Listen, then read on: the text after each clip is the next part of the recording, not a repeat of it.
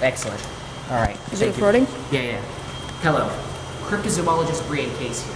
Now, I've hacked into the Wikipedia system using my hacking skills, because cryptozoologists sometimes need to be hacked as well.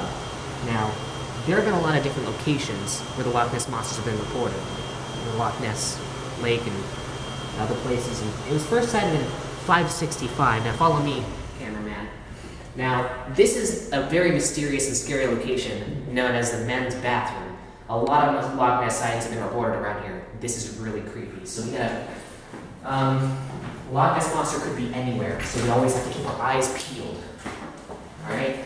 Now, there could be a monster in here. Doesn't seem to be a monster in there. The monster would have reacted by now. There's also, probably flush the lake. Now,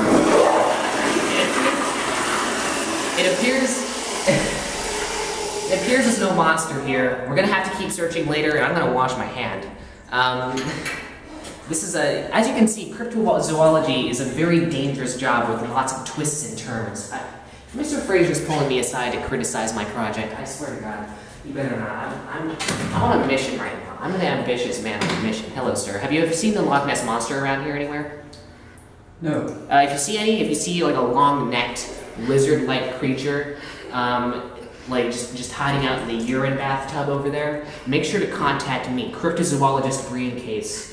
On my contacts, I'm currently hacking into the Wikipedia system, getting some top-secret information. I've hacked into the government Wikipedia system, and we're currently on a mission. I'm going to be interviewing a couple fellers here and there.